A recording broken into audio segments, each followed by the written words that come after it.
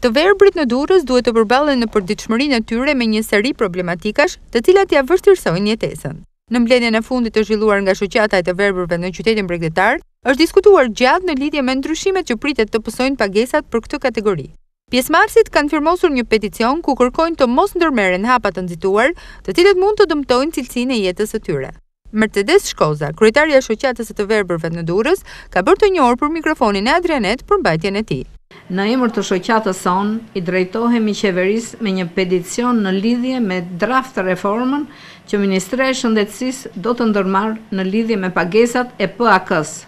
Do të thotë të verbërve, shoqata e të verbërve Dega Durrës e kundërshton me forcë këtë reformë dhe konkretisht të mos preke në asnjë mënyrë standardet e arritura deri më sot, të cilat janë arritur me shumë sakrifica nga ana jonë.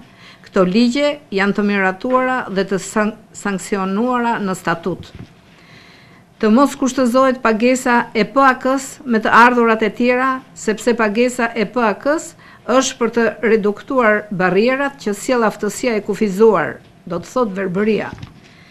Të mos ketë tavan në lidhje me moshën për pagesat e PAK-s, sepse pa aftësia vjen duke u shtuar.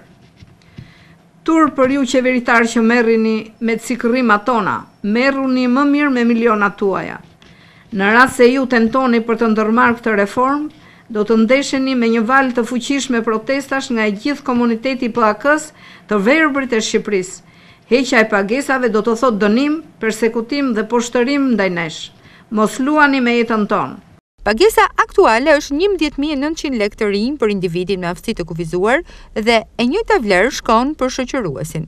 Reduktimi ose kufizimi i përfitimit të këtyre pagesave do të ndikonte në mënyrë të drejtpërdrejtë në cilësinë e jetës së këtyre qytetarëve.